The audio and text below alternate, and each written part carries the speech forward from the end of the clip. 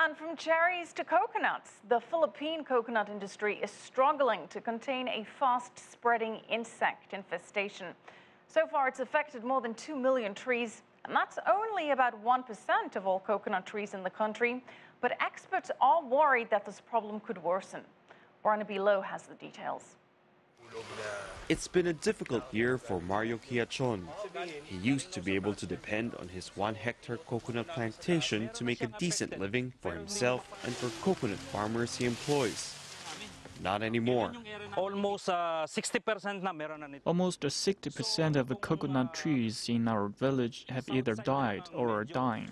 Pests, never before seen in the Philippines, have been sapping the life out of these trees, turning the leaves brown and leaving them fruitless.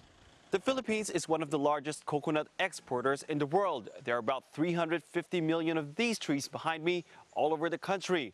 Right now, only a small percentage has been infested, but the fear is that these so-called coconut scale insects are spreading fast and wide. So it's very, very alarming since the crawlers, so they are windborne. A crawler can travel as far as 400 meters within a month. And there are a lot of these insects. So many that, according to scientists from the University of the Philippines, chemicals and pesticides alone just won't do.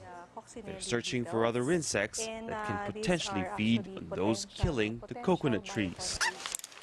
Farmers are also doing what they can to contain the infestation and to help bring these trees back to life for their own benefit. malaki ang epekto. We were told that it will probably take 3 months before the treatment works. So in the meantime, we need to find some other sources of income. And with coconut being used in everything from food and oil to beauty products, the government says the problem, if left unresolved, could cost the economy to lose more than $750 million in 1 year and leave millions jobless. Barnaby Lo, CCTV, Batangas, the Philippines.